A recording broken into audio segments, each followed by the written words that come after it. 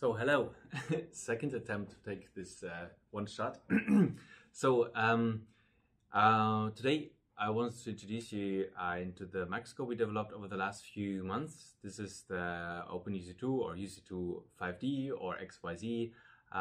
So this right now is a prototyping device, but it may look very similar to what you're doing by means of producing 3D printed parts, CNC machining, or even by a similar version from UC2 or openUC2. And I already opened the most important part. So this whole microscope can move around a sample, so you can have different samples here, so multiple plates, also special adapters for example, petri dishes, or also plates for different standard glass slides for microscopes. So you have to put them in here.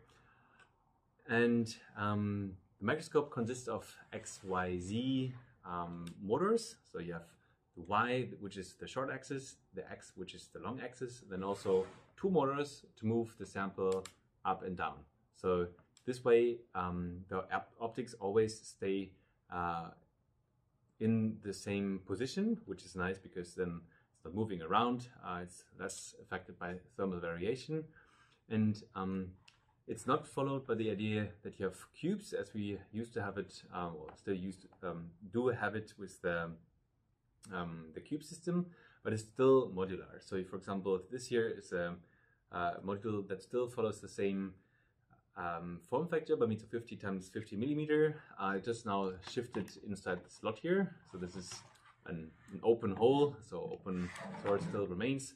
And so the one module we're using here right now, that's the imaging module. So you have a camera, in that case a Dahan camera with an IMX 226 sensor from Sony. There's a CCTV lens in there, something like this here, and then a folding mirror so that you have infinity path. Then here you could just stack different modules. So this is just a two-story microscope, but it can go faster, higher. And so the key idea here is then that the optics are always the same. So this is just in place, and then the sample moves around. And so we have different options to move the sample around. And so here we have also, well, lots of wires. This is a development version, as I said, so might look different in your case, a bit more cleaned up. We have end stop sensors or switches so that you know, okay, this is our 0, 0 from the sample here and also here for the y-axis. Then we have a light source that's right now here, which can also be swapped. So this is not fixed right now so that I can move it around. And you can also have a little camera so that you can spot stuff on top of this microscope. So like select and go to the feature of your sample. And then all the different motors and also the end stops are controlled and read out with the UC2 ESP board that also runs the same firmware that's open source and can be freely downloaded from the website. That's also the point where everything starts. So to see whether the microscope is actually working, I highly suggest to go to the website. And well, I already opened it, so I should rather go and open a new thing. Oh, maybe a new thing.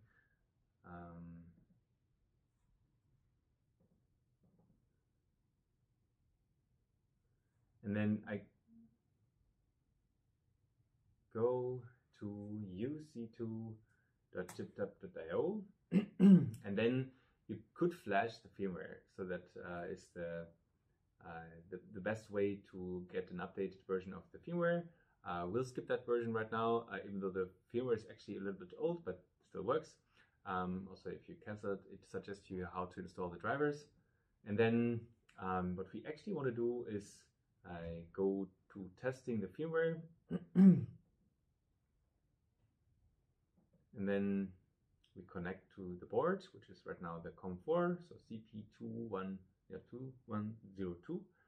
And then we can test the firmware, so you can eventually also change the baud rate, which should be fine. Right now it's an older firmware, the newer one is at 500,000 bauds. And then you can turn on, for example, the light, which right now is on the laser port.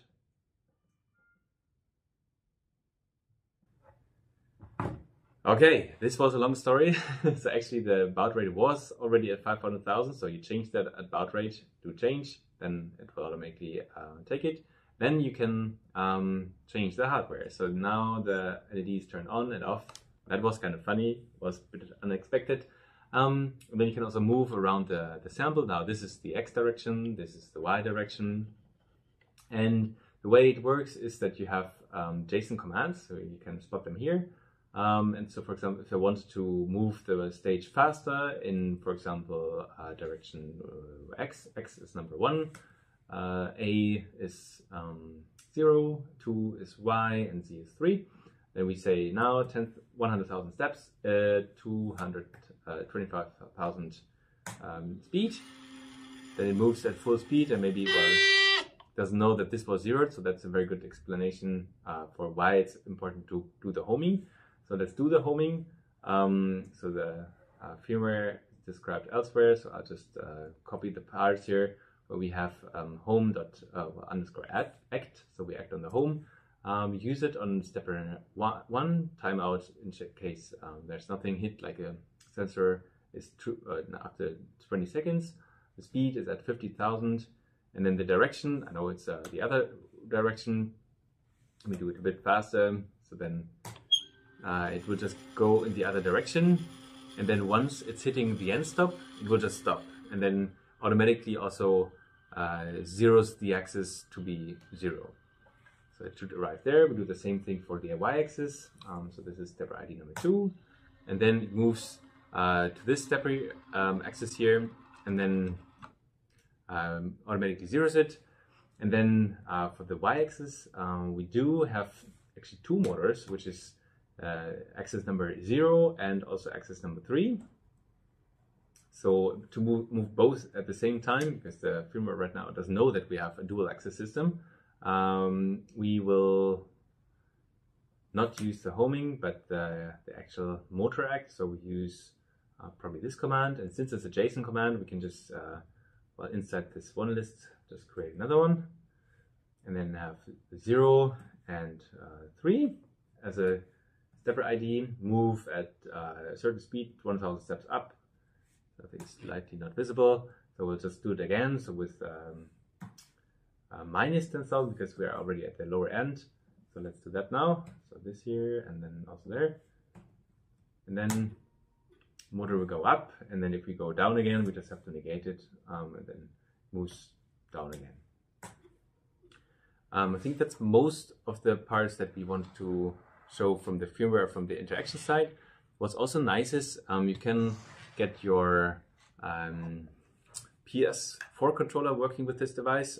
So you hit share and connect at the same time.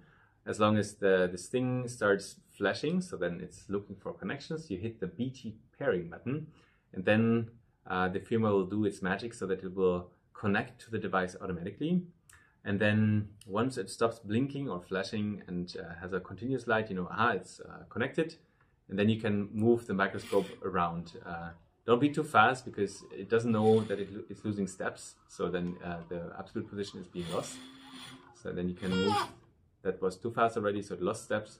And then you can move the sample around. Also in the Z-axis, it actually knows that it's a dual axis system. And then you can go to the Galaxy viewer. So I'm just closing that so that you know how it's actually looking like. So we open the Galaxy viewer, open the camera that's being connected. Probably fully overexposed, so that's not the case. That's good. Make that a little larger, and then also bring the sample to focus.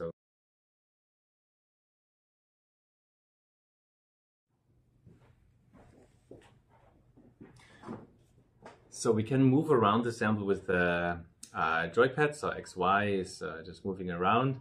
And so right now we're spotting some random samples. So this is, for example, a technical slide to calibrate your camera. Well, the camera is actually rotated, so this is also a good tool to see whether it's actually straight, because the axis should move straight. And so we move it X and, well, right now in Z. Then you can also spot, well, that was like this noise of we lost steps. That's actually also another piece. The sample is slightly tilted, so that's why we have different foci, different positions, so I can correct for that one. And then also the next one is a histological slide, so we can then see different parts of the sample. So here, I guess it's some muscle tissue, some cells here and there, some more. I think this is like the edge of the sample.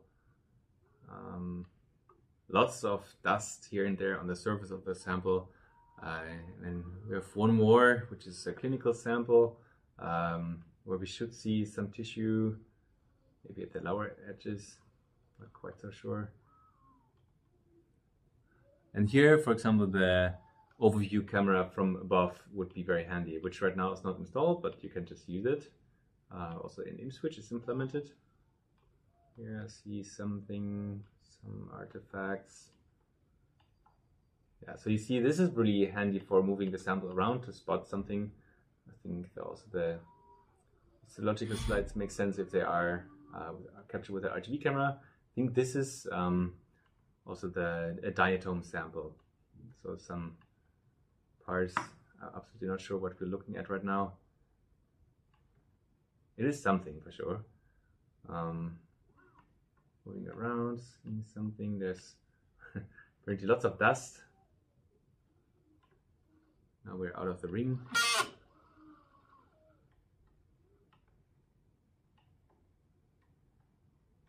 Well.